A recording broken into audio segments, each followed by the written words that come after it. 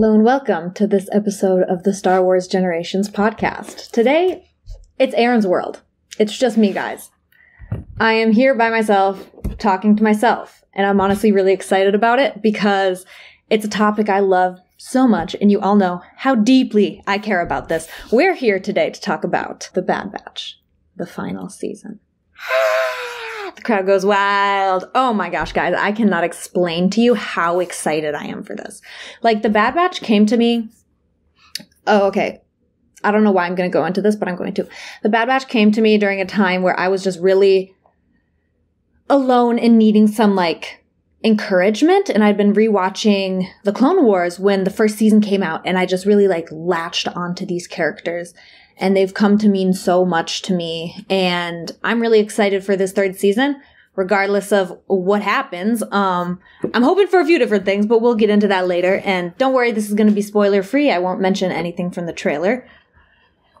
But yeah, so last season, we had a lot going on. So let's do a quick review here. First and foremost, rest in peace to our king, Tech. Moment of silence. I'm kidding. I'm not going to do that on a podcast by myself. I miss him, though. Tech dying was really hard for me, and I think hard for a lot of people. And I know there's been a lot of back and forth. People are like, did he die? Is he actually dead? People don't really die in Star Wars, which is also honestly pretty valid thoughts just based on everything that's happened thus far in Star Wars. But I do personally think that Tech is gone, and I think that it's staying that way is better for the plot and for the fans. Because if you hit us with something that hard and then you bring him back in the next season, it cheapens everything that was so hard about his death. So yeah, it's something I wanted to get out of the way right away. Poor Tech. Love him, miss him. I will watch the first 2 seasons with joy in my heart. Also, what was happening? Omega got yoinked by the Empire, and brought to this place with Dr. Hemlock and this bitch Emery, who, I mean, honestly, at first, you know what? Honestly, just fuck this girl. I was never on. She's cool. I mean, I guess we'll see. But the fact that she's another clone and is doing this to clones, I don't fuck with that. I don't like it. The clones are all about loyalty. They're about their brothers, and now they're sisters, and she's just in here messing it all up. So I guess we'll see what happens with her. Let's see. We left Father Cross, our Cross Daddy, Mr. Crosshair, alone. He's just kind of, I believe he was I don't know. Things ended bad for him. He's alone. Him and Omega are kept in the same area, however. So we're going to hopefully see some sort of interaction between them in this next season. What else? Yeah, so where we left off with the rest of the squad here, the boys, I don't know what's going to happen with them. The boys being, the dads. Well, I guess Dad and Mom, Hunter and Echo. It's just, oh my god, it's just Dad and Mom left. Ouch. But now they have Fee, who, poor Fee. Oh my god. Watching her and Tech get closer last season in season 2 was so beautiful. And to see someone who truly understood him for what he was and understood the way that he communicated and didn't hold anything against him when it came out sideways, it is going to be really hard to see her this season. And at the same time, I'm really excited to see her because I love a story of someone who prevails. It's one of my favorite phrases. Alas, I shall prevail. I say that to myself all the time when I'm just busy with homework. But I think it's a motto that should apply in life. And yeah, so I'm just really excited to see what they do with Fee in season 3. Yeah, other things in season 2. We got Rio Chuchi back, guys. This was a huge moment for me also because Rio and Ahsoka were just so close in the Clone Wars, and as a young kid, I latched onto those episodes and really any strong female presence in Star Wars because there wasn't that many, to be honest with you. But yeah, so I've always really loved Rio and how young and confident she is, and getting to see her again with the clones. I hope we get to see more follow-up on that in season 3. Again, these are all just my hopes. But she is such a baddie. Like, I just want to see her so bad. And honestly, okay, I'm just going to get into my predictions while I'm going through the list of what happened. It's not really a prediction. It's a headcanon, something I want so much. I want Fox. Commander Fox. Is it commander or captain? I'm going to get screamed at. Anyways, but in a lot of fanfic and like comic books and arts, Rio, Chuchi, and Fox are kind of like a thing, and it comes out really cute.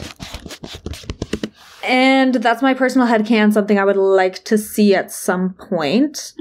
I seriously doubt that will happen, but you know, it's all you can do. Okay, it's a clone commander.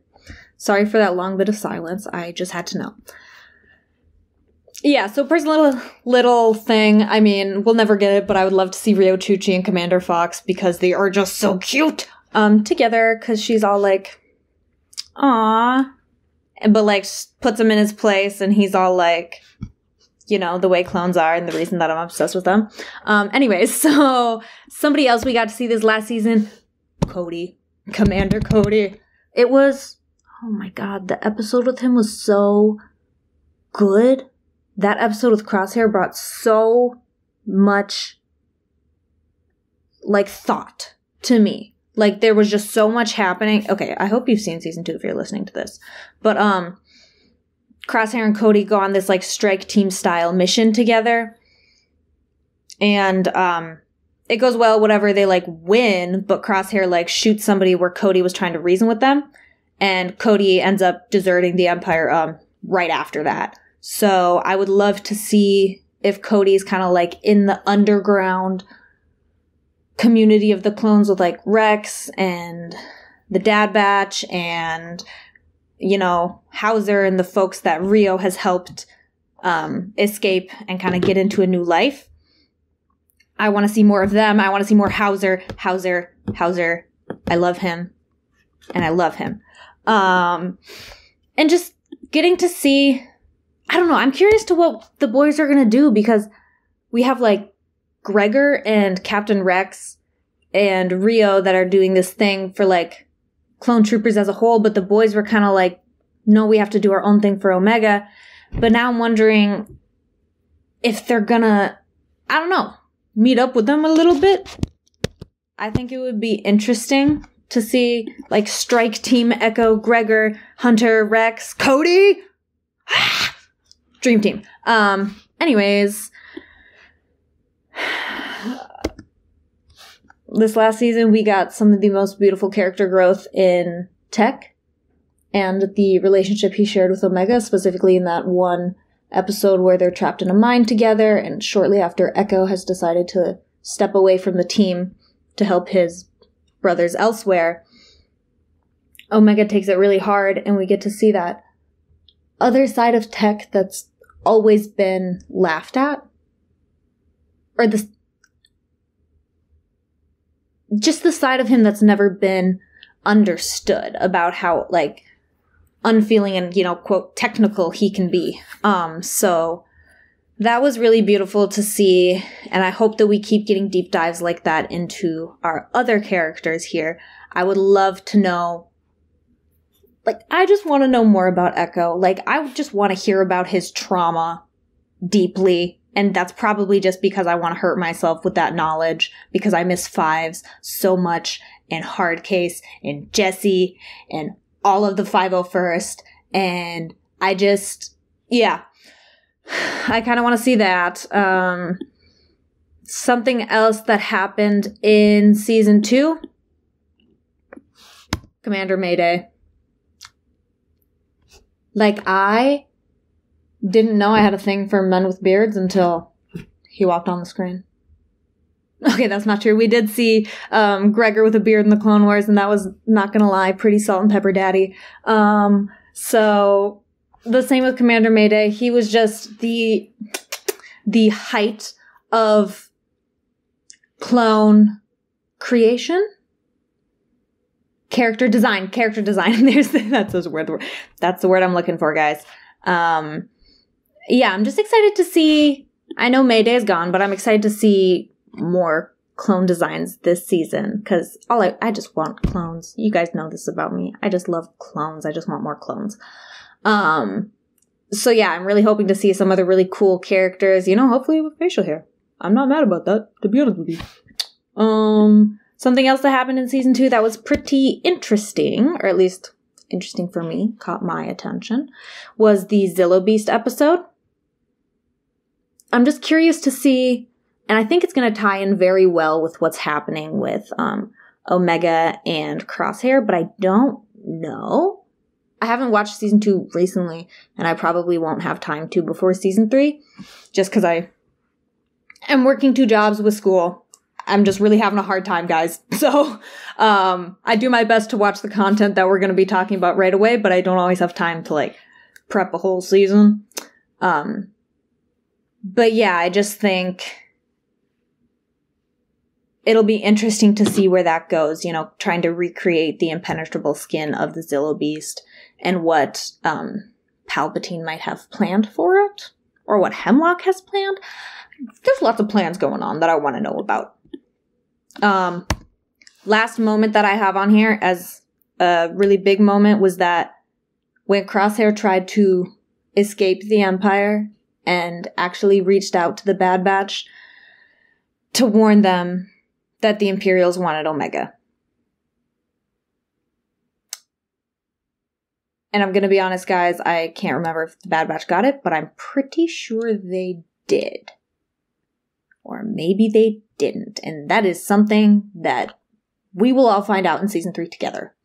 Because I couldn't find it in a quick Google search. So that's just a little bit of mystery I get to live with here.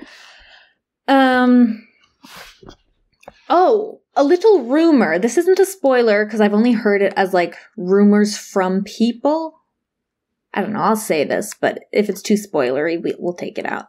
But I really hope we get to see Captain Wolf. Commander Wolf. Kill me. Commander Wolf. Cause just the Wolfpack, Plo, they're all very dear to my heart. And I would love to see Commander Wolf and what he's doing. And just how it's affected him. How Order 66 has affected him, because he was always such an interesting character. So I really hope we get to see him as kind of a final hope and thought. Other than that, I wish I had more prepped for you guys, but I just wanted to get on here and say a little something because we've been really busy lately, all 3 of us, and we weren't able to get a full episode in for this primer, but I just wanted to at least say my piece, I got so much to say about clones. I will talk all day. But I'm going to keep it to under 20 minutes today for you guys for the sake of your hearts and souls. So yeah, just wanted to do a little prep for season 3. So we will be covering season 3 every Friday. Every single episode of that we'll be talking about Don't You Worry, because the clones have to be discussed. The nice thing about that, though, is that we're going to be recording kind of late Thursday night. So if you guys have any thoughts about the episode, if you watch it before then, you can feel free to DM me on Instagram. I'm at Lady Tano Creates. Just go ahead and put, if you're going to say something based on an episode that just came out, just put spoiler warning, in all caps, and just go to the next line so that if I'm at work and I haven't watched the episode yet, I can, know not to read that message yet.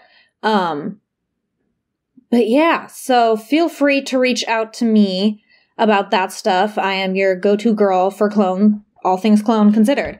And I mean, I guess at any point we can chat about the episode in the Discord, but if you want to hear what we have to say and then talk about it more, it'll be out on Fridays. Yeah, so we just love talking to you guys and sharing these things that are happening in the moment with you. Because, as a Star Wars community, this sounds dumb, but as a Star Wars community, we're all experiencing this new show together. And so as much fun as it is to sit here and talk to myself about it for 20 minutes or so, and as much fun as it is to hear like Matthew and Alex's thoughts on it every single week. You know, I've said in the Discord how much I don't even realize till we hit record and then we're talking about it, the three of us, and it's just so much more clicks. And it's so interesting. And I so love being able to talk about it, the three of us, and share it with you guys. But we want to hear what you have to say too. So seriously, please write into us. You can always DM me, same place, Lady Tano Creates is a great place to say anything to us. That is all going to be in the show notes. At the end of the day, we just want to hear from you guys. So, you know, send us emails, message me on Instagram. You can hit up Matthew or Alex on Twitter. I think they're both maybe a little more active there than I am. Or absolutely hop in our Discord. It's all in the show notes. We want to hear from you guys. We want to chat with you guys. And if you just can't get enough of the three of us and the interesting stuff we have to say, or today, just me and the interesting things I have to say, we do have a members section, or club, I guess you could call it. But it's $5 a month or $55 a year just for bonus content every episode, or most episodes. Like I said before, I can be incredibly busy, and sometimes I just don't have the time to do the prep work for that, and I have to drop out for episodes, or sometimes that happens for the other person, you know. So you can join our members club for $5 a month or $55 a year. You get bonus content after almost every episode, where we talk about just anything. But right now, lately, we've been going through the From a Certain Point of View book that's on A New Hope. So it's just telling A New Hope from a bunch of different random stories. That being said, we do sprinkle in some other things. So we're doing a monthly book club episode. It's a full-length episode, not just a bonus content. And we talk about a book. And depending on what's happening in the Star Wars community, if there's things releasing, we'll talk about certain books. If you guys have books to request, again, just reach out. It's all in the show notes. But yeah, so if you want to join our members section, like I said, you get bonus content, you get ad-free content, and then you get access to our book club, which I am going to talk about next. But if you're just here on Spotify or Apple Music or wherever you listen, also please give us 5 stars or thumbs up or whatever it is. We love the support. But thank you so much for listening, and we have spoken. That's all, Camino. Hello and welcome to this episode of the Star Wars Universe Podcast. I'm going to take that again. You almost said superhero ethics. Keep going. Look, it has been a rough couple of weeks, folks, and I apologize for that in advance. We have a couple of episodes in the backlog. Erin and I did a quick response to Bad Batch. Erin and I did a quick response to Mando Episode 8, and then Ashley and I recorded one on Friday night. I wanted to get it done as quickly as we could. We had to wait till Friday, and then some life stuff came up. I wasn't able to edit it, and I still haven't edited it because it's Sunday night, because then I spaced on it, because life has been a lot lately. But, excuse me. Today we are back. Myself, Erin McGowan, are joined by returning host, guest, not really a host, sort of a host, Paul Hoppy. And we're not talking about Mando. We're going to be talking about the full season of Bad Batch. We're doing a season review. What did we love? What did we not like? Who looked best? Whose ass looked best in the clone armor? All the things. Paul's giving a confused look because he's not been listening as much as they should have been, but that's okay. You're here listening. We're going to have a great time right after these commercial breaks that maybe Elon Musk is in control of. I don't know. Minnesota State offers students an affordable, life-changing education. And with the Minnesota State Promise, tuition is frozen through 2025. Find your perfect fit at one of the 54 campuses of Minnesota State. Learn more at minnState.edu. I'm here today with Dr. Jarvis of Minneapolis Plastic Surgery. If someone's listening right now and they've been tossing the idea of plastic surgery back and forth and trying to decide if it's the right choice for them, what would you say to them to encourage them to come in for that free consultation? Meet me, meet the staff, learn about it, and you'll have the information. And if it's something you want to do, you can pursue it. If not, no harm, no foul. You just hopefully met another nice person. You have before and after photos to show people as well. We do. Set up that complimentary consultation at mpsmn.com.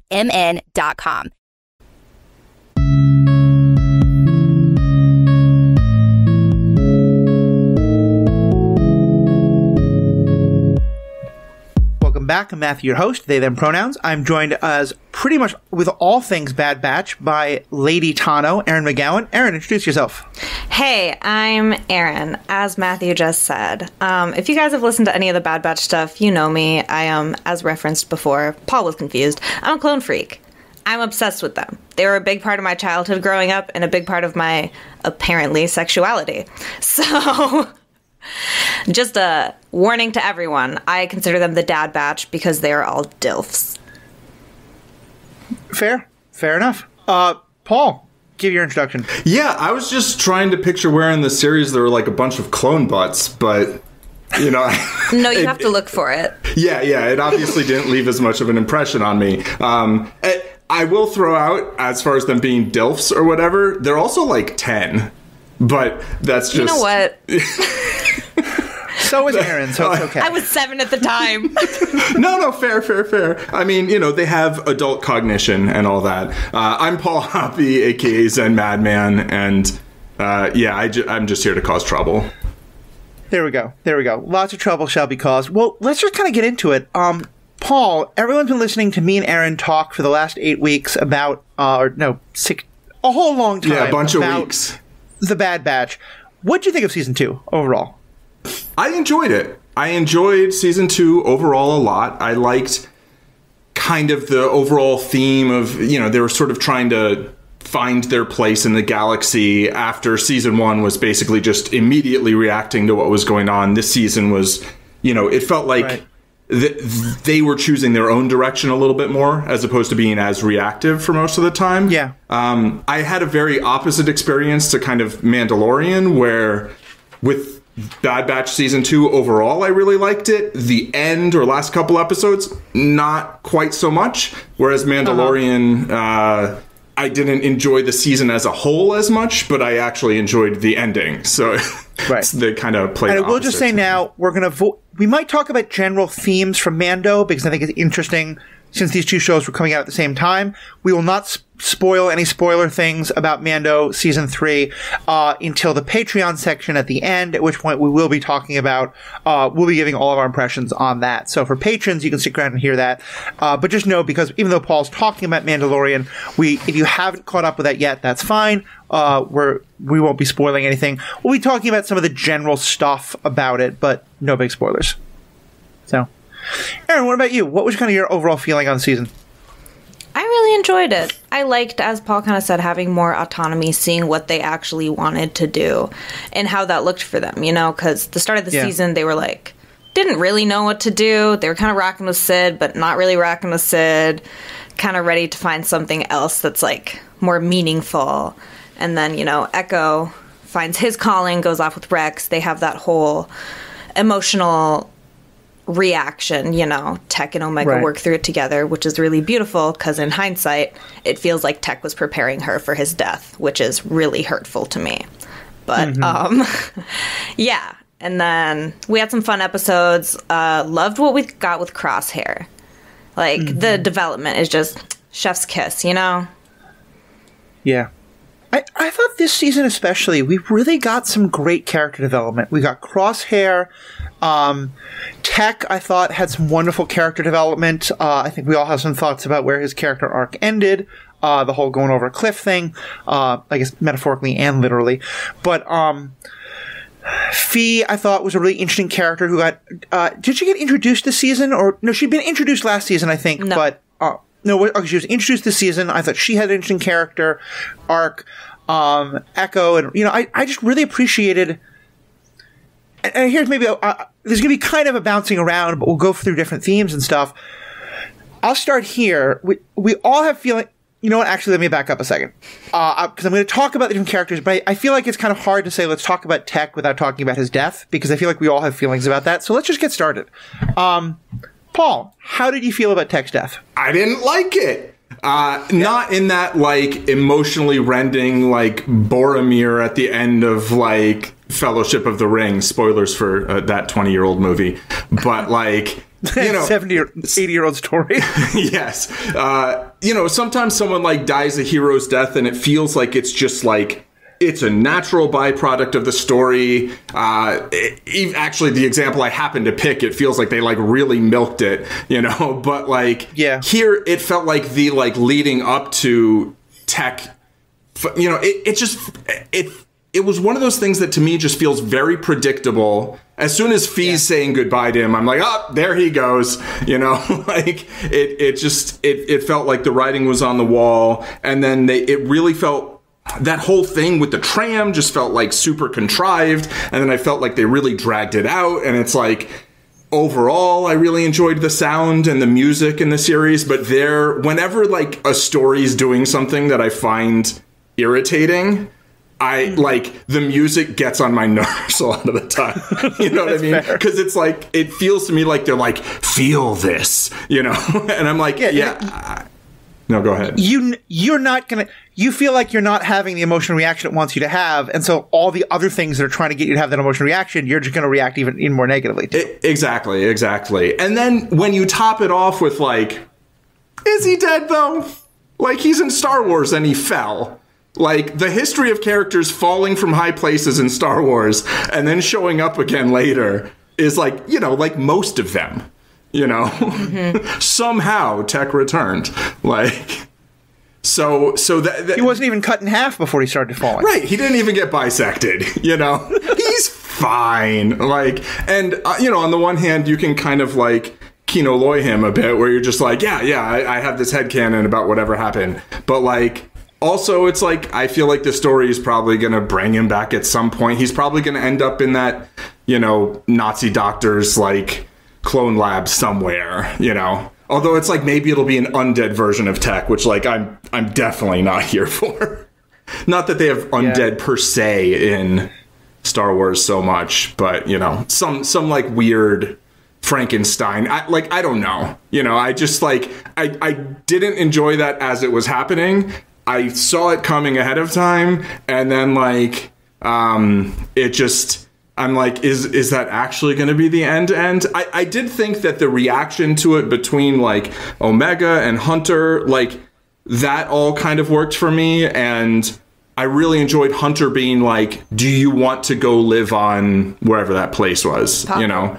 Yeah. And as opposed to being like, we're going to do this, and then, like, she does, you know, having her have agency in that decision, which, like, I think kids should have input into, like, where a family lives, you know, like, which I think often doesn't happen.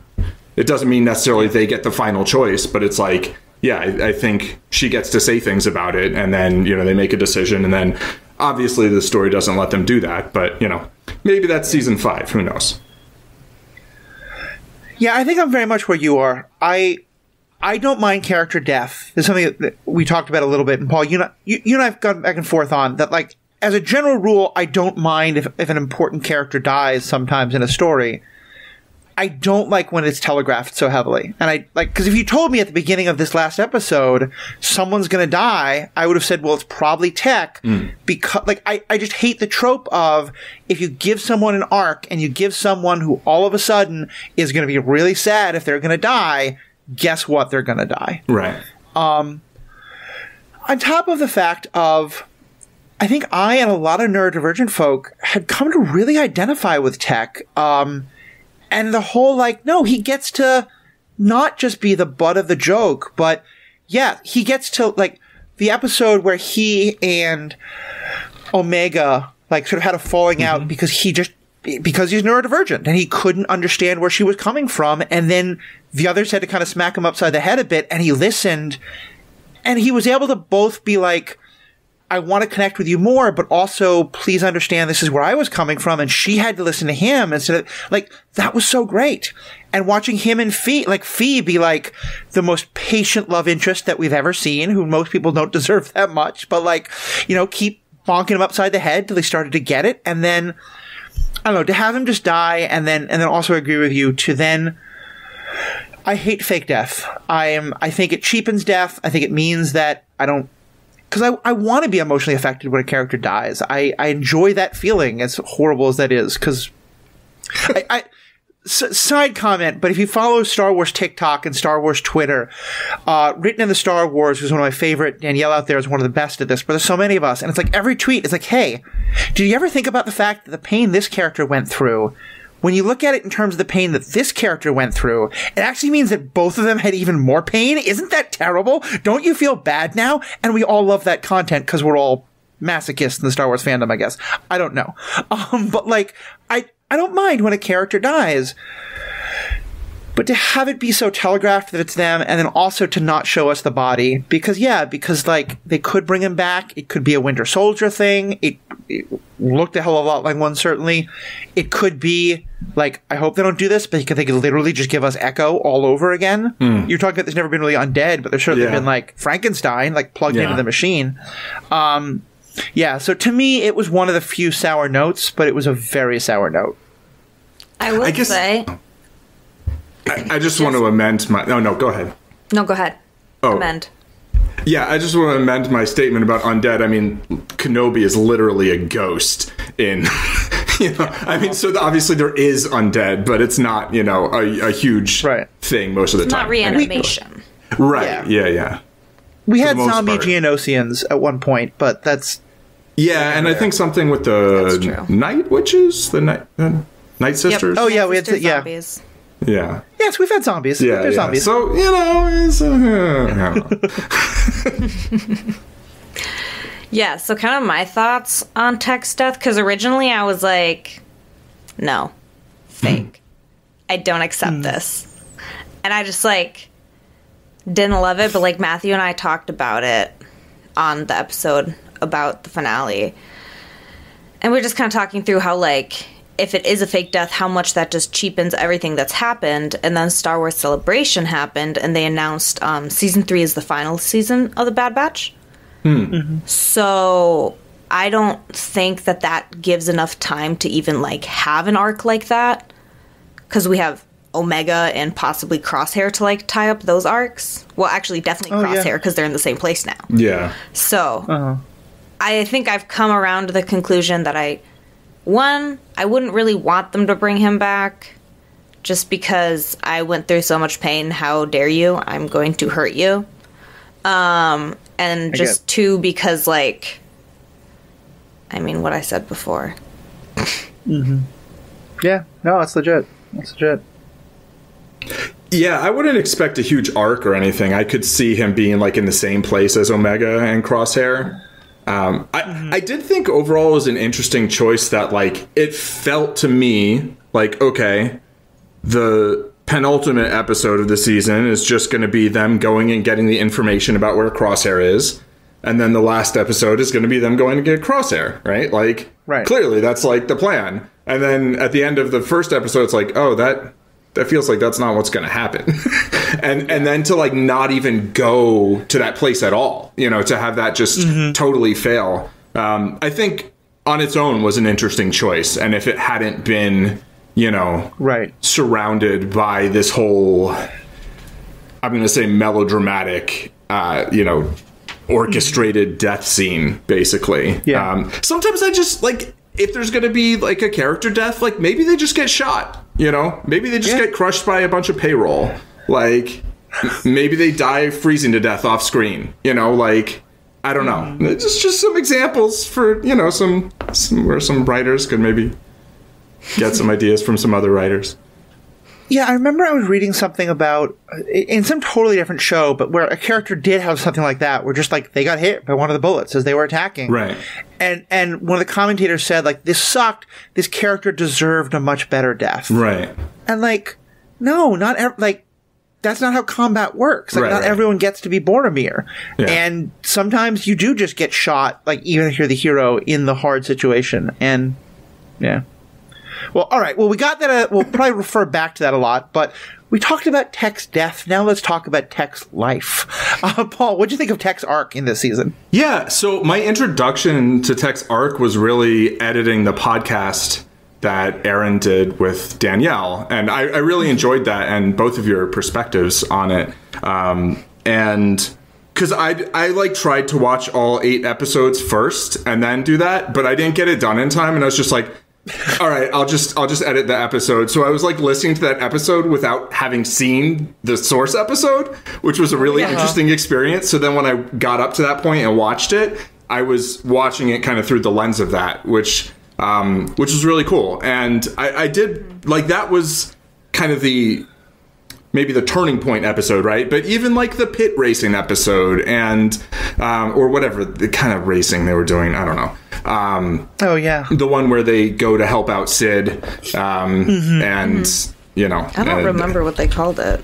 Yeah, I don't either. Like, it wasn't pod racing, but it felt a lot like pod racing. Yeah. But like, I enjoyed kind of, you know, Tech got to be a central character in that episode, right? And yeah, I think him kind of explaining how he just doesn't necessarily experience things the same way that someone else might, but that doesn't mean he's not experiencing them, right? It's like he doesn't feel Echo's loss or respond to it the same way that another person might, but that doesn't mean like he doesn't feel the loss. It's just like, you know, I mean, also, yeah, like as a soldier, there's you deal with that a lot. And I mean, the Bad Batch they kind of had their own group, and it seems that they managed to all stay together the whole time. And, you know, you could say got really lucky / were really skilled, but, you know, they certainly saw tons of their identical to one another brothers, you know, die in this war. I mean, tens of thousands, hundreds of thousands, however many, right? And so I would imagine that, you know, that would have a large effect. I mean, personally, just having had a lot of people in my life die from a young age, like, I think one of the reasons that like death on screen affects me a little differently is because I'm like, yeah, I dealt with that like in reality when I was 8, you know? So like, I'm not like, oh yeah, I want to feel that. I'm like, no, thanks, I'm good. Like, you know, but like, but I do think like in reality, like it feels different than it might, you know. And similarly, like for Tech, it's like, you know, he doesn't express things exactly the same way, you know, but like that doesn't mean he's not feeling them or thinking about them. And I think giving him kind of the room to state that, I think was really cool. Definitely. Well, especially because, like, even putting aside any, like, neurodivergent stuff, and granted, like, he's not officially diagnosed as that in this universe. It's just that I think a lot of folks, myself included, who have that can look at him and be like, okay, this person feels like me. But also just in my many years as a relationship counselor and marital counselor and the like, the number of times where the heart of a problem was, like, this thing happened and the two people responded to it in different ways. Well, no, I'm sorry. The two people expressed their reaction to it in different ways. And so one or the other, like, made a judgment about or felt that, like, they weren't feeling it the same. Like, that there was some element of, like, I am going to judge your reaction through the lens of how I would react. Yeah. And I feel like that's exactly what that scene is all about, you know? And I like when these shows are about, you know, lightsabers and spaceships and the Force, but also just about, like, normal human interactions that can happen. Yeah. And let me then throw this question out to you, because I remember thinking this when Echo went away. I felt like for a lot of season 1, I liked both Tech and Echo, but they blended together for me in such similar, like, they were different characters, but they felt very similar. I felt like you couldn't really, it was essential to give Tech that character growth for Echo to not be there. Or maybe not essential, but it made it a lot easier. And on the flip side, I'm looking forward to maybe getting some more growth from Echo without Tech there. Did you all feel that at all? Did you just kind of, like, feel annoyed that we lost Echo for a part of the season? What was your thought? I wouldn't say I was annoyed in any way, because, yeah, I agree. I love that, like, the character growth it gave Tech, and just, like, even, like, Wrecker, like, they all changed and, like, had a different reaction. So I like to see that. But personally, like, Echo will always stand out to me just because of, like, how important clones were to me as a child, I would literally rewatch episodes and write down any clone name I overheard someone say. So every single clone that like screamed in the background and they had subtitles for his name, I would like write it down and I would just read that list because I'm literally crazy. Anyway, but like Echo and Fives were like very dear to me. So even though, you know, he's changed, things are a little different. And yeah, it's like he's a little more techie because he has the droid arm. He's still just like my commando king. Like, he will always stand out to me, but I understand that that's not the same experience that everyone has. Yeah, that's fair. I would kind of echo that and say that it was the word that came to mind, not on purpose. I wish the pure look of shame on your face as you said that could be captured for our podcast listeners. I don't know if I'd call it shame, but yeah. It's the two characters actually feel very different from one another to me, despite the fact that they share 3 of the same letters in their names. But, like, they have similar functions in terms of some of the things they're doing on the team, right? Like, Echo has become more of a tech sort of person, right? I mean, because he has, you know, cybernetics, basically, right?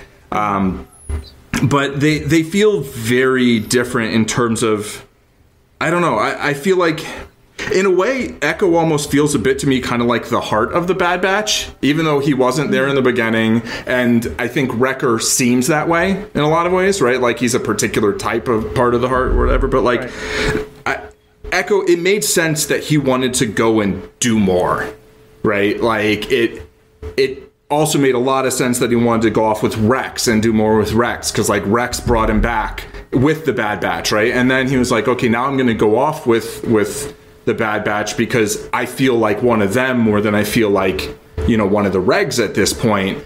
But like, still, he feels like he wants to do something. Like, I feel like he has more of a drive and purpose, right? Whereas I feel like Tech is, I mean, less overtly emotional, at least, right? And so I don't feel like I get that from Echo. But I agree with what you're saying, Matthew, in terms of not because of their similarity, but I just feel like you remove one character and it gives all the other characters more room, you know? Yeah. And so I do think when you took Echo out of the situation, not only did that give Tech and Omega something to react to and then talk to each other about, but it also just created more space. You know, the same way, if you think about before Echo went off, they actually had an episode, I believe, without Hunter and without Echo, and it was Wrecker, Tech, and Omega going off with Sid. And they deliberately split the team up like that so they give more space, right, for each character to kind of do their thing more and breathe, basically. And so I think that worked that way. I think it functioned. If I can kind of go off of what you were saying about Echo kind of being the heart of the group, I feel like a big part of that could be because he was a reg, you know? Mm-hmm. And he was used to, like, this dutiful purpose of, like, helping people and, like, caring for so many people around him. Whereas the rest of the batch has always been like, this is our squad. We only really care about our squad. We honestly don't really like anyone else except for our squad. And we do, high intensity, like, insertion, like, missions. We're not, like, in the streets, working with citizens, you know, saving little girls, things like that. Mm-hmm. Right. And I think that's also essential because, and here's kind of one of the other a larger point that I thought was interesting about the season is that, in a way, it felt like this season to me felt similar to season 1 of Mandalorian and kind of season 2 of Mandalorian, at least towards the end, in that a big thing of those early seasons of Mandalorian that I think season 3 isn't doing as much, and people have mixed feelings about that. I'm a fan, other people aren't. That's a whole other question. But in that first season of Mandalorian, basically, like, Mando wasn't caught up in the galactic, like, he didn't, you know, go back to rescue Grogu because he wanted, like, you know, screw the Empire. He wasn't like, yay, the New Republic. We, the audience, got to learn about the world happening around him because he kept dropping in on things. But he was like, I'm just trying to survive. I'm just, you know, making my way in the universe, to quote Boba. Like, and I kind of feel like that's where that to me felt like a really important part of this season, is that the Bad Batch were they're leaning towards like, well, maybe we really don't like this Empire, but like they're not going to get Crosshair because they think Crosshair is a vital, element of the Empire, and they need to take that away, or they need to help the struggle. They just want to get their buddy. They want to just happily hide out. And I the reason I wanted to bring up this topic is because I don't think I thought of it before. I don't think they could get there without Echo. And I think with Echo back now, there is going to be more of that tension, because I think Echo probably is the one who's the most like, no, there's bad stuff happening out there. The war isn't over. We need to keep doing this. Yeah. If I can just correct myself from before, I panicked and I said that Echo was a commando king. He's an ARC trooper. He was a trooper king. How could both? I just know there's someone listening to this podcast that heard that and was like, she's an idiot. What a fake fan. Because I used to no offense, but listen to earlier episodes of this podcast and I'd be like, no, I know what they're talking about. Neither of them can think of it, but I know it. And I'd say it to my radio. Story checks out. So, hold on one second. Doesn't ARC, isn't the C an ARC commando? You know what? I don't want to talk about it. Hold on. I need to now look this up because I'm not positive. I mean, it might stand for that, but officially the commandos are different because they have different armor. Okay. So in the Star Wars universe. ARC is Advanced Recon Commando. Yeah. But the ARC troopers have double pauldrons and they have their kama, their little belt skirt. And then commandos don't have any of that, but they have short, fatter guns, and they have the blue visors that glow. So I have talked before about how I'm kind of proud of the fact that we got a 1-star review that was all about how we didn't know the exact name of something that you only knew if you'd read. Was that from you? No.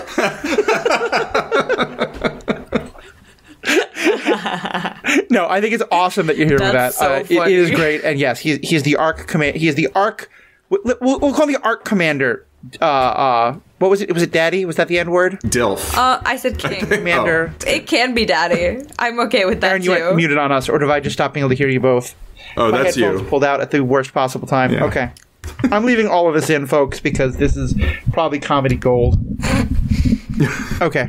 Now I can hear you both.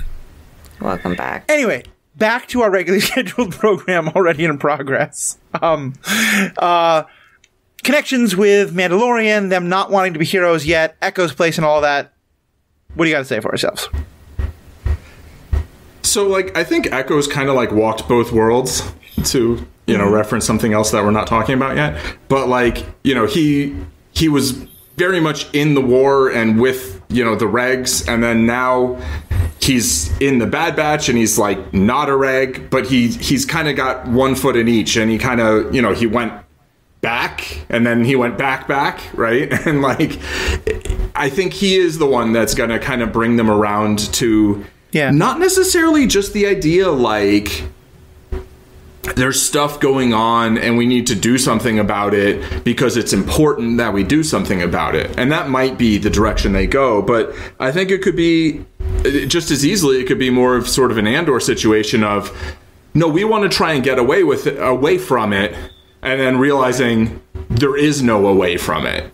The Empire is expanding. They're increasing their control over more and more places. And there's just not going to be anywhere to go, right? I thought it was really nice that... Is it Palu? No, it's... Pabu. I had 3 letters, right? Okay. Yeah. It's nice that on Pabu, that episode where they first showed up there and it's they're basically... fighting at tsunami, right? It felt a little kind of okay, I guess we're doing this now. But at the same time, it was it was nice that they weren't fighting the Empire. I liked that there were a couple episodes where it was basically just them against nature trying to survive, right? And just not always having a human or alien humanoid or just a big giant animal to fight. It's no, there's circumstance. They're trying not to fall off a cliff when they're in one of those big treasure bins, right? With the Dooku treasure. Yeah. There was a fair amount of that, which I enjoy. It's you don't always need to be shooting at someone to have some sort of physical struggle. And I think, but it's I could see the Empire eventually invading Pabu as soon as I learn how to say it right. That's probably when it's doomed, so. You have till next season. We have to get right by then. Yeah. Oh, that was like the whole thought. But the point is, like, maybe there's nowhere to go, you know? And it's like, it could be more of a choice, like, okay, we want to try and go do something because it's important to do something like that. Or it could be like, all right, they've left us no choice, you know? We're in another war whether we want to be or we don't. For me, I think it really came to light when... Because, you know, it's funny, you don't often think about what's not happening. And so I hadn't really been thinking as much about the fact that, like, because they're fighting the Empire almost every episode. Mm-hmm. So you don't think about the fact that they're kind of not, like, they're fighting the Empire only out of necessity. They're not being rebels yet by any means. Right.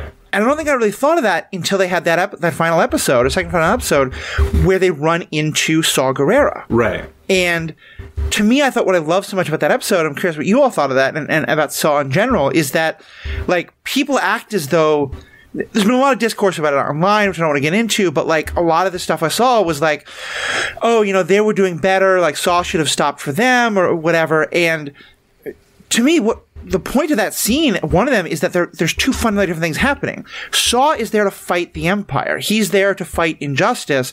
They're just trying to rescue their friend. Yeah. And I don't think there's anything bad about that goal, or that, like, you know, hierarchies of nobility or anything like that. But I do think it's pretty clear that, like, one of these groups are rebels and the other are just... The phrase out for themselves has a very pejorative connotation, and I don't mean it that way. But that's what they are, as opposed to, you know, I mean, they're out for their friend as well. Yeah. But they have a personal goal, where Saw has a much more, like, broad galactic goal. Yeah. Although, I mean, you know, you could say, like, his broad galactic goal is motivated by vengeance as much as anything, and is, you know, formed from his own personal experience. But, like, which isn't to say it's bad, you know, just that there's, you know, everybody's kind of got their own reasons for the things that they choose to do. Yeah, I would say not as much, like, to basically take out for themselves and kind of reshape it a little bit. I would say they are, you know, motivated by survival and, like, looking out for their own, kind of. Right. You know, like, they're willing to stick their necks out to try and rescue and help kind of a subset of people. You know, they're not trying to make huge change. They're basically trying to, they're like a surgical strike team, right? Like, they've always been doing, like, missions that are very specific. They're not fighting the massive battles most of the time. And I think that kind of, that's how they see things, right? They see things about the mission, not about, like, the quest. Yeah. All right. Maybe that made sense. I don't know. Just saying, yeah, as in I agree. Sorry. You both thought I had more to say, and I don't. That's fair. That's fair. No, yeah, I think it's a good way of putting it. I like it. Like, it's what I'm enjoying about the show, and I think it's... Andor, I think, clearly kind of set a very high bar in terms of, like, let's go for moral grayness. Let's go for, like, moving as far away from we can from the, like, good guys good, bad guys bad. And I feel like this show kind of followed in those footsteps in a lot of ways, you know, and that... And I think there's still for a lot of folks the opinion of, like, oh, well, it's animated, so it's the more kid show, etc. This felt to me like it was... I hate most of those ideas in general, but, like, this felt like the topics weren't simplistic in the way I think people often associate with a kids show, you know? And I think, like, all the stuff we got about Crosshair, about some of the others, I was really impressed with that level of storytelling. Yeah. And I mean, that's what's so good, in my opinion, about Dave Filoni. That's what he's always been good at, if you exclude the first 2.5 seasons of the Clone Wars. It's always been like the Clone Wars is a heavy show. I've been watching it through with my brother, and he's like 26. And he's like, damn, this is, like, dark. Oh, excuse me. I mean, and even in, isn't it in season 1 of Clone Wars where we get the episode with the theoretical deserter, the cut, who has kind of, like, gone off and had his own life, and Rex is like, you're supposed to be a fighter, and he's like, no, I'm not. And they talk about the nature of, like, our clones, do they have independence and stuff. Like, I agree with you. First 2.5 seasons are pretty weak, but even they have some episodes that go real dark. Definitely. And real deep. Yeah, I mean, I think just the animation, like in the beginning, is really rough. Like it gets better over time, you know. And but yeah, Lee was watching it for the first time, and she was like, this is depressing, you know. And then Rebels is like also depressing, but a little more hopeful. You know, like the Clone Wars is basically the period of time that leads up to the fall of the Republic and the rise of the Empire. And like, it's this big war that's just incredibly stupid because it's one side against itself, basically. It's all just a setup and just tons of people dying and suffering for just absolutely no good reasons. You know, and you can say that like, whether or not there should be a republic and whether systems should be independent and whatever, it's like, sure, there's a whole lot to say about that. But like the way the whole thing actually went is like ridiculous, you know? And, but the show I think is very good at showing a number of different perspectives and experiences throughout that whole war. And then, you know, I think Rebels on average is generally like a little better, right? Like, things are learned, right? Like you start a series somewhere and then also maybe like there was an idea that like, you know, the beginning of the Clone Wars was aimed at a certain age group. And then usually as a series like that progresses, you know, say someone's 7 when they watch season 1. Well, they're going to be 8 when they watch season 2. And they're going to be, you know, older than that. I don't know, math. Like as the series goes on, right? And so generally series often tend to, like, quote unquote kids series tend to have a bit of a trajectory where they get, it's not necessarily darker, but sometimes heavier and sometimes a little, you know, deeper in some, or they try to go deeper in certain subjects, you know? Yeah. And yeah, I think Filoni's stuff does a really good job of that. And then every now and then has a scene like this thing with Tech, which there was a scene like that in Rebels that not everybody felt the same way, but like I was just like, oh man. But no spoilers for that, because you still haven't covered that part of Rebels yet, right? No, we haven't. And the Hayashis who had been with it, I need to, because now we have this down period. I think here's my thought. We're way off topic here, but I'll give this thought quickly. My thought is that we're going to spend a lot of the time between now and the Ahsoka show, which is coming in only a couple of months, doing kind of like some Ahsoka, you know, primer stuff, some other things like that. And then after Ahsoka, we should have a good long time. At that point, hopefully with the Hayashis, if not with some other folks, maybe yourselves included, we will hit the last episodes of Rebels. Cool. We have the last like season and a half. I will also say, somehow our episode coverage of the last episode of the Clone Wars I can't find and has gotten deleted from online, so I might just have us re-record on that. And I might finally be willing to talk about Solo on air. Oh, wow. Interesting. Because as I've said, as long as I just pretend it doesn't have the word Star Wars attached to it, I think it's a really fun movie. Yeah, Solo. It's just about a guy on his own. Solo. That's the only thing that means. I will say, Matthew, I noticed that the last episode of Clone Wars is gone, and it drove me crazy. Like, I was so excited to hear everyone's thoughts, and it's like, the last episode was missing, and then you did, like, a wrap-up episode, and I was listening to the wrap-up episode, I was like, this doesn't make sense. They're referencing an episode that doesn't exist.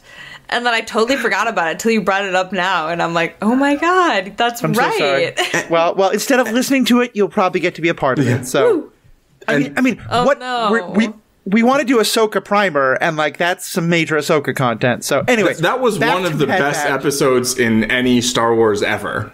Also, by the way, yes, and I think we covered it well. Like I really enjoyed covering that. I remember where I was standing and like what the weather was like. Like,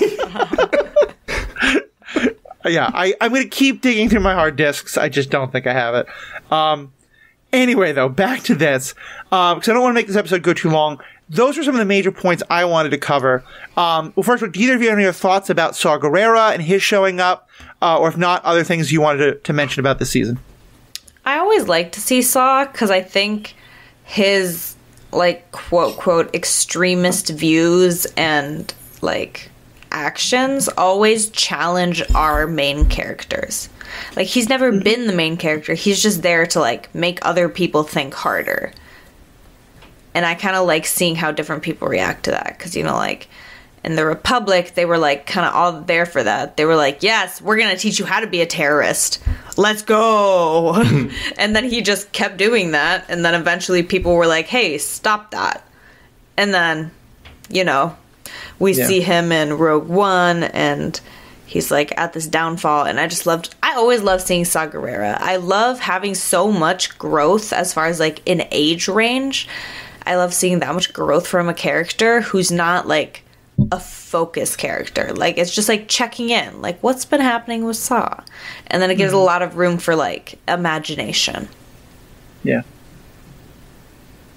I like seeing him show up. Seeing him show up there seemed a little odd, and I felt like they probably could have worked through their conflict in that situation. Like, can you just blow it up after we get on the ship? Like, can we just, you know, like maybe we could talk this out with like 2 or 3 sentences, but it felt a bit contrived. I'll fully agree with right. that. And like a lot of things around tech stuff. Yeah, and I feel like a lot of times Saw is used in that kind of like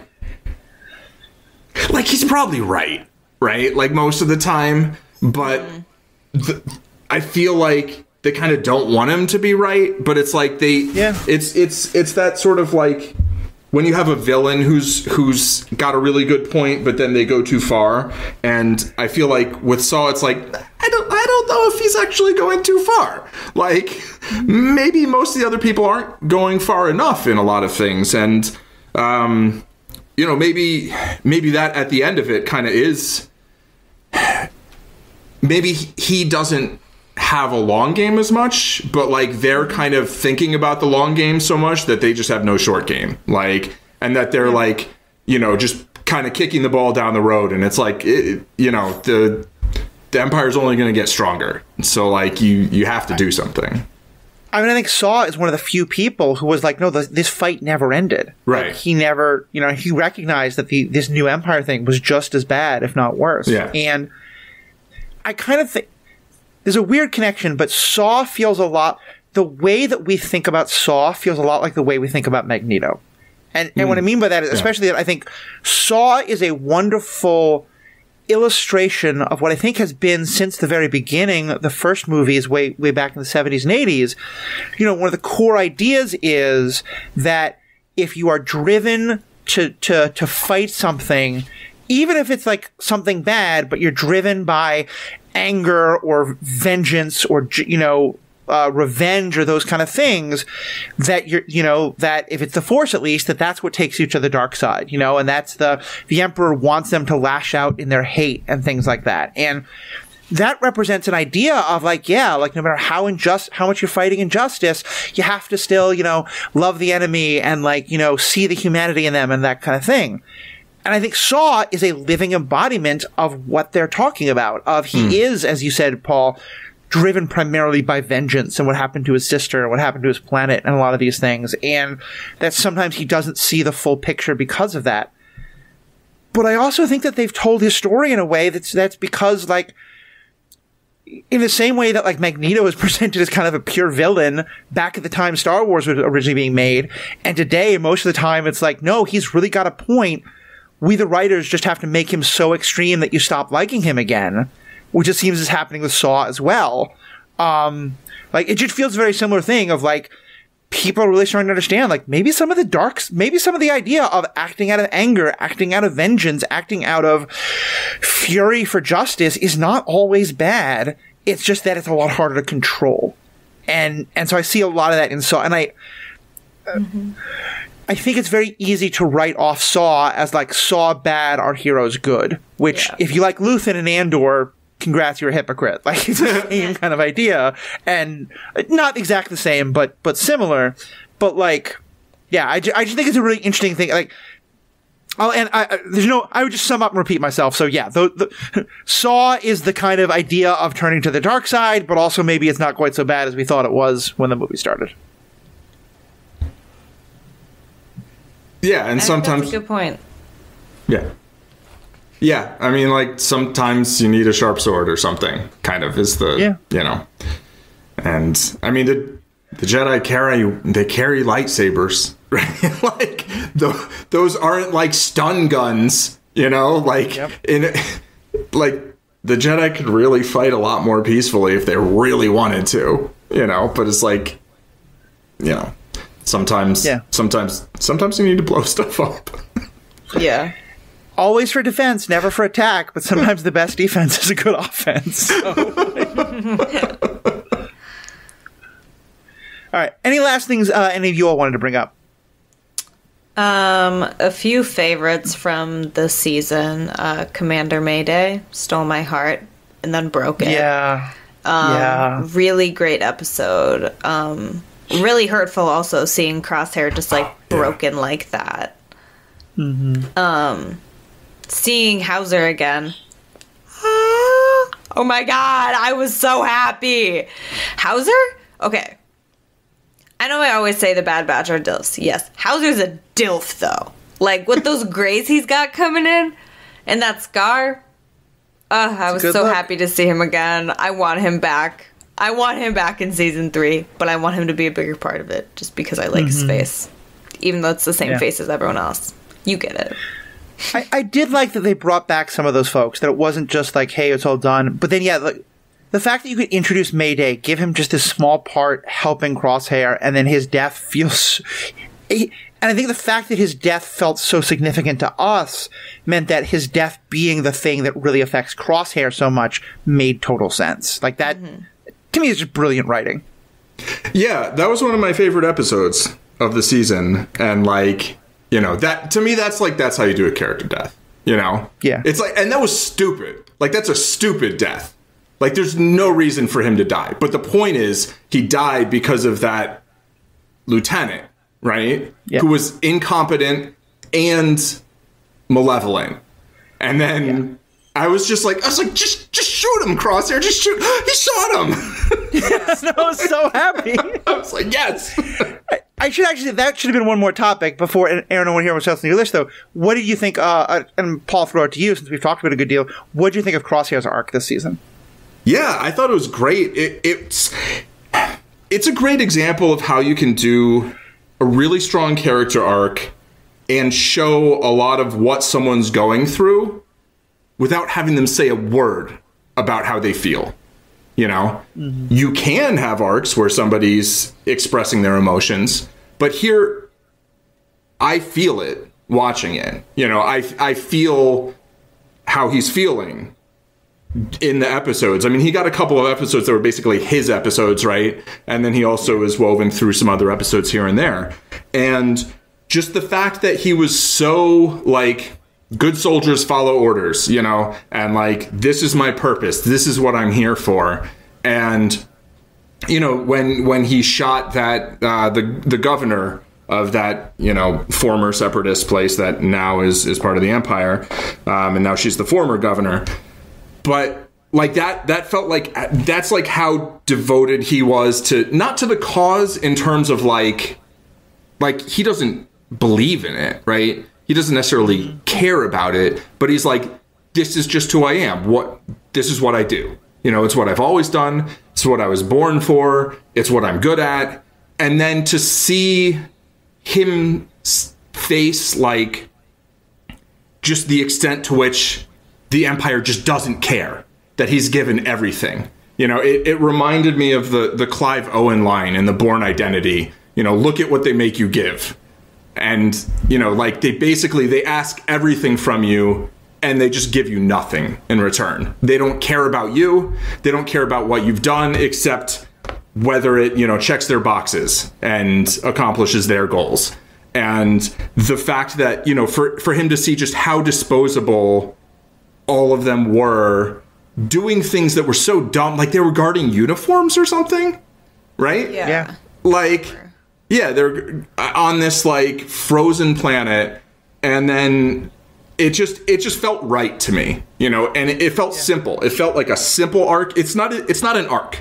It's not an arc. It's a right angle, it's not a 180 because he's not all of a sudden I'm going to fight the Empire, but it's just he's going in one direction and then he just hangs a hard right turn, and it's it's sudden, but it just feels right. And it feels maybe there was some doubt all along, but he was but no, this is what I do. This is who I am. And then he gets to this point, and it's just the breaking point, and it's like, forget it. This is ridiculous. What am I doing? And I think I never really put this together until I was listening to you speak, but I think it's really important that his break has nothing to do with the rest of the Bad Batch. Mm-hmm. Like, I think you would have expected it to be something like where he saw like one of his former brothers was about to get killed, and Right. that story can work, but that's so trope. And I think for him, but also because in his mind, they all betrayed him, and he has so many of these complicated feelings. So yeah, for it to be someone like Mayday instead, I don't know. I think it makes the story even stronger that it's not about them. Yeah. Yeah, and in season 2, like season 1, the end of season 1, they basically did that, where the Bad Batch comes back, and then he turns against the Empire just to save them, basically, right? But then he's like, no, I'm still with the Empire. I just, was going to save your butts, because some people like to look at them. So, we'll...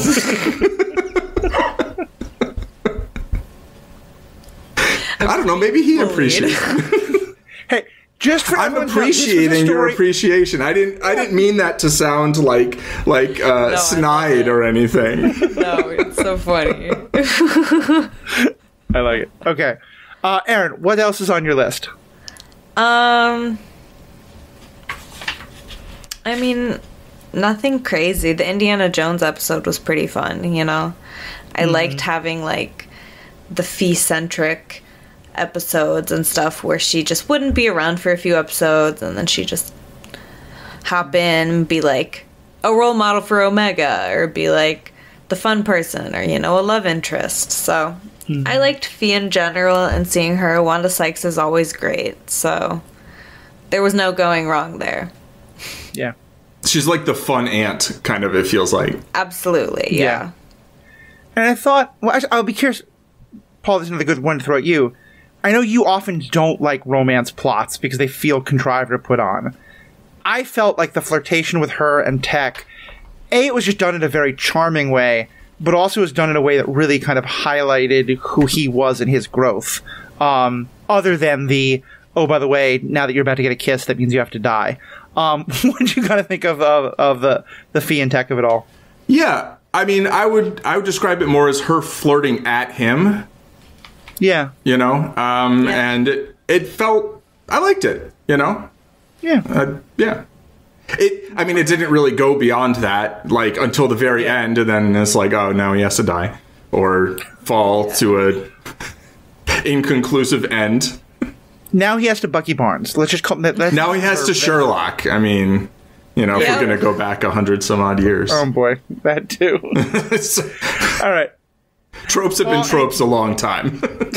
That's why they're tropes. It's a specific falling from a tram train. Oh, sure. Yeah, no, okay. It is extra Bucky. You're right. Yeah. Yeah. All right. Paul, do you have any other last things you want to bring up?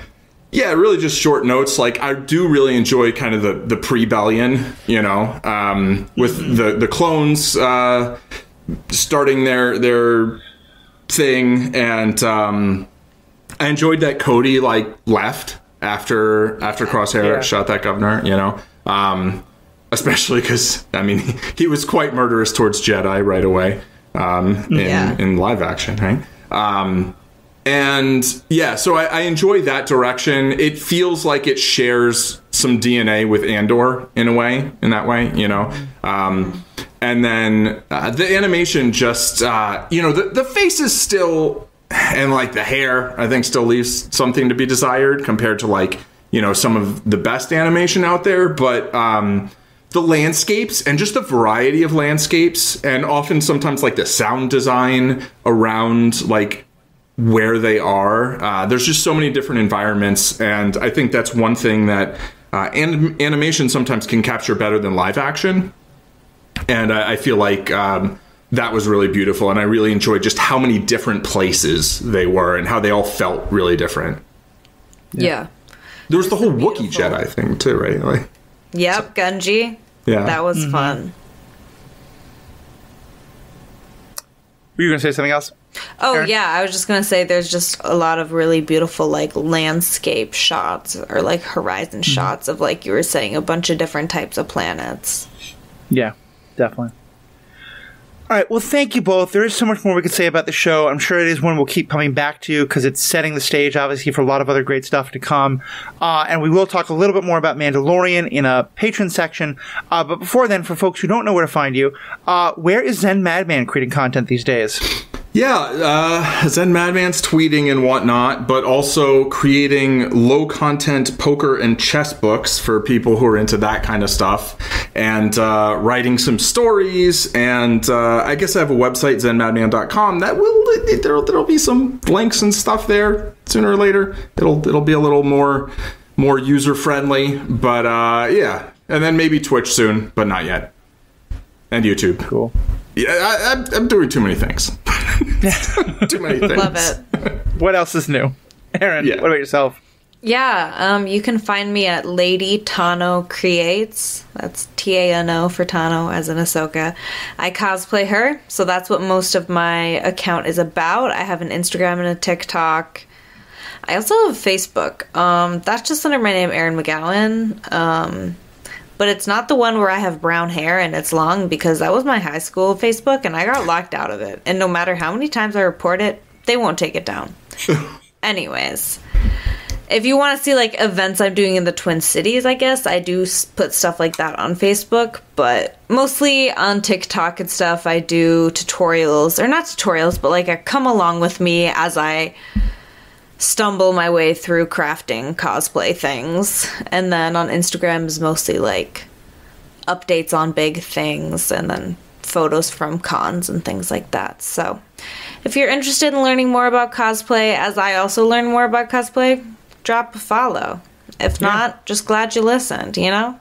He's definitely checking out. I will confess that in the last video, you were doing a whole bunch of stuff with glue in what looked like a closed garage. And so part of me both wanted to be like, please open a window, but also this could be entertaining if she doesn't open a window. But none of that happened, so it seemed like you were totally fine. No, because I literally told someone recently I love Flex Bond because it smells so good. And that's the glue I was using. And they were like, Erin, you can't say that. And I was like, oh, you're right. Like, that's not great. Like, I didn't realize that. Anyone who is listening, particularly any legal types, do not sniff glue. Do not sniff glue. Do not sniff magic markers. Don't sniff things, just in general. Anyway, I am the Ethical Panda. You search for the Ethical Panda. Most places you'll find me. All the links are in the show notes, though, and send us your feedback. We love getting feedback from you all. So good to have it all. I've been getting some more. We're going to do the episode we're going to do about Celebration is when I'm going to read a bunch more of the feedback we've been getting. But thank you so much to all of you who are sending in feedback. And of course, let us know what you think. What do you think of Bad Batch? Do you love it? Did you hate it? Let us know. Of course, you can sign up to become a patron, and if you do, you'll get access to the bonus content. There's a lot of other great things, and just also help keep the lights on. So on behalf of myself, Paul, Erin, thank you all so much for listening. We have spoken.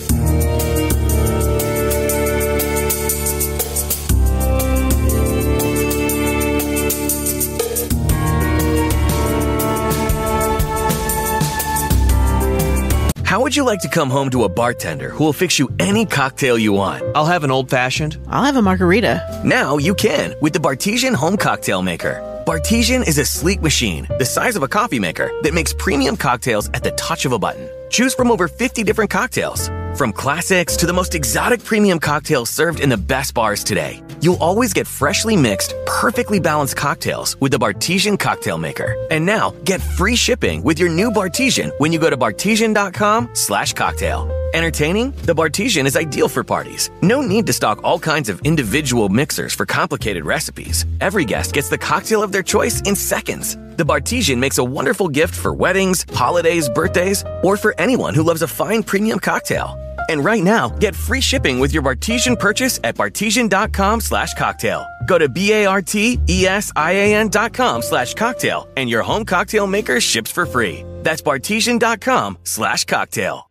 In the future, hosting the perfect cocktail party will be as simple as touching a button. Well, the future is here with Bartesian, the sleek, sophisticated home cocktail maker. It's hard to make drinks perfect when you're measuring and mixing by hand, but the Bartesian makes the premium cocktail you want as strong as you want it, perfectly balanced every time, all in under 30 seconds. Your guest wants an old-fashioned? They got it. A blackberry margarita? No problem. Bartesian offers over 60 different cocktails to choose from, made with real juices, extracts, and bitters, so your guests get their favorite cocktail without you needing to stock a full bar. Bartesian is the future of cocktails for next-level hosts. You'll serve great cocktails, your guests will be amazed, and you'll throw an amazing party. Cheers! Order your Bartesian today and receive free shipping. Visit bartesian.com/cocktail to shop now. That's BARTESIAN.com/cocktail. At Western National Insurance, we believe in the power of nice because we know that nice is more than just a word. It's our promise of support and a helping hand when you need it most. Find out just how powerful nice can be. Ask your agent for Western National. For people living with diabetes, this is what a typical day is like. This is what it sounds like managing diabetes with the MiniMed 780G insulin pump system. Visit medtronicdiabetes.com/780G system to learn more. Systems for people with type 1 diabetes ages 7 and over. Prescription required. Warning. Do not use SmartGuard feature for people who require less than 8 units or more than 250 units of insulin a day. See bit.ly/780G risks. How many carbs are in this cheeseburger? I think it's 15 grams for a slice of bread. How many carbs are in these fries? Take a break with the MiniMed 780G insulin pump system. You don't need to be exact with carb counts. Your best guess is good enough. Visit medtronicdiabetes.com/780G system to learn more. Systems for people with type 1 diabetes ages 7 and over. Prescription required. Warning. Do not use SmartGuard feature for people who require less than 8 units or more than 250 units of insulin a day. See bit.ly/780G risks.